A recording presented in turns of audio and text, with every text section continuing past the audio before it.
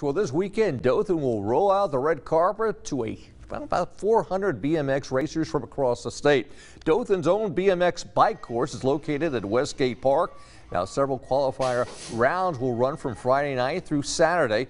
The state championship heats take place on Sunday. There's a wide gambit in the age categories. For instance, the youngest being 2 years old and the oldest in his mid-80s. For BMX enthusiasts, this weekend's state event is, like I was telling Ben, is like the World Series, the Super Bowl, the Kentucky Derby, all rolled into one event. All the tracks in the state will be down here. Plus we'll have Georgia riders and Florida riders here as well, competing over the weekend. So those race times are practice from 11 to 1, and then racing at 1 o'clock. Now, if you'd like more information on this weekend's state BMX competition, you can go to the CircleCityBMX.com website.